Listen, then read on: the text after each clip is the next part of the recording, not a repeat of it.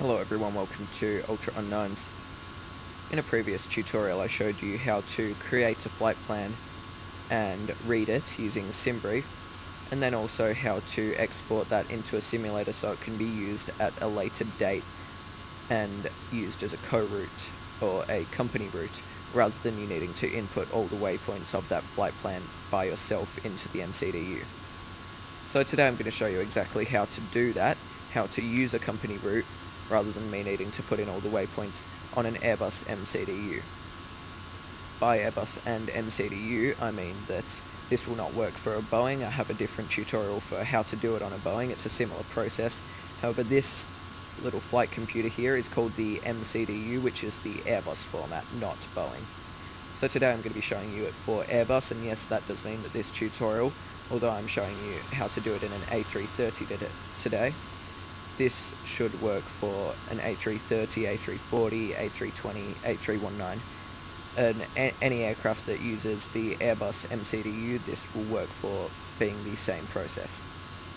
So if you're not sure how to get your flight plan exported into your flight simulator, I do suggest that you go out and check out the video on my channel of how to file and read a flight plan. However, I'll just give a quick reminder of where you can find it or put one if you do know how to file a flight plan. For Flight Simulator X users, you can go to Flight Simulator X Files, which is a folder located in your documents, and place your .pln file there. And for X-Plane users, you simply need to locate your X-Plane route folder, go to Output, FMS Plans, and place one in there. It's important to note that they are the default FMS plans for both X-Plane and Flight Simulator X, and today I'm actually using the JAR Design A330 to show it to you.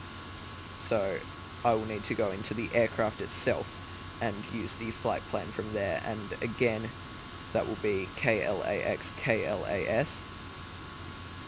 However, the tutorial also explains that on my tutorial about SimBrief and flight planning.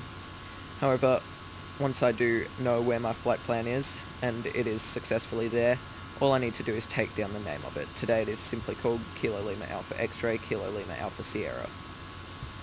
So I take note of that name, I fill in all of the information here, and all I need to do is type in Kilo Lima Alpha X-Ray, Kilo Lima Alpha Sierra, and place that here as my company route, press insert, and there we go.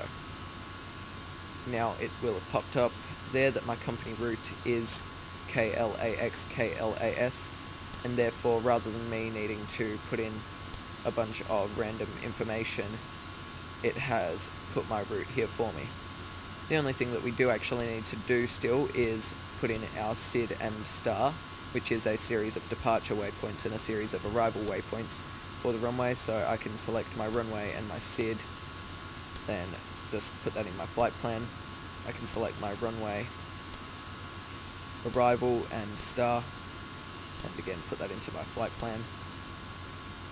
Clear that discontinuity, which I also have a tutorial on how to do, and as you can see, it's loaded my flight plan up for me. So all that you need to do with a company route, rather than inserting a bunch of random waypoints, is put in the company route, select your SID and select your star, and your route is done. And that's why they're so beneficial if you do plan them. So I hope this tutorial has been useful to you today, guys. I'll catch you again soon.